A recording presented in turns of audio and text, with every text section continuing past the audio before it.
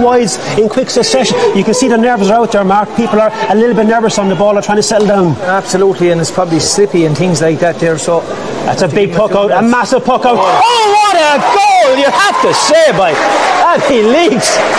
No better man. He's second point of the day to make it. Rosenallis 2 points, Abbeyleix 1 goal and 3 points. That's another ferocious puck out. Is it going towards the edge of the square? Oh, it's another. It's not another point for Abbeyleix. You've been in Matthews going for the point. Will it have the legs? It won't have the legs. And somebody like Enda, Rowland, he'll mop that up all day long. He's going to launch the ball in towards the full forward line. You never know. It might even have the legs and might even go over the bar. Will it go over the bar? Oh, it will go over that bar. What a score!